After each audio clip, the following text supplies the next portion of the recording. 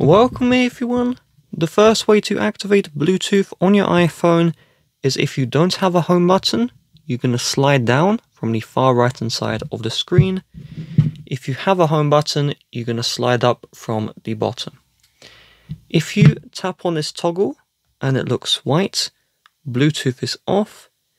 If it looks blue, Bluetooth is on.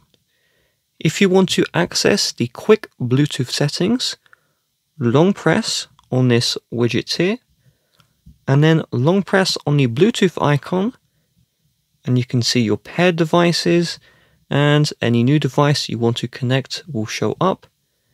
And if you go to Bluetooth settings, you can now see the Bluetooth area of settings.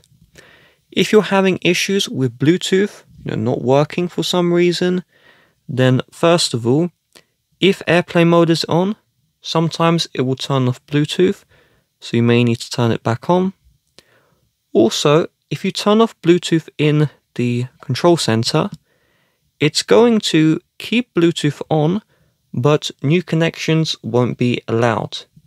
So you will need to go to the home page of settings, tap on Bluetooth, and just turn on this one, allow new connections, and hopefully you're good to go. If for some reason Bluetooth is grayed out in the settings, you can't access it, and you can't access it from the control center, I would recommend restarting your iPhone. So restart the iPhone. If that doesn't work, go to home page of settings, then find general, and then find either reset or transfer or reset iPhone. Tap on reset and then just reset the network settings.